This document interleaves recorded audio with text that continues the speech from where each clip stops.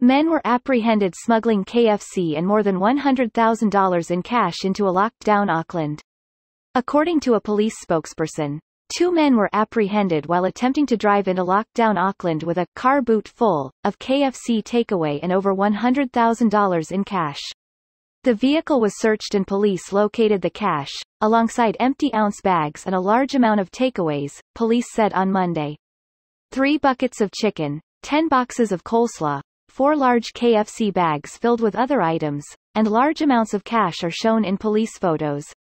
The 2 men, aged 23 and 30, are gang associates, according to police, who allegedly did a U-turn and attempted to flee when they saw police at the checkpoint. The men eventually pulled over and said they had been trying to get into Auckland from Hamilton.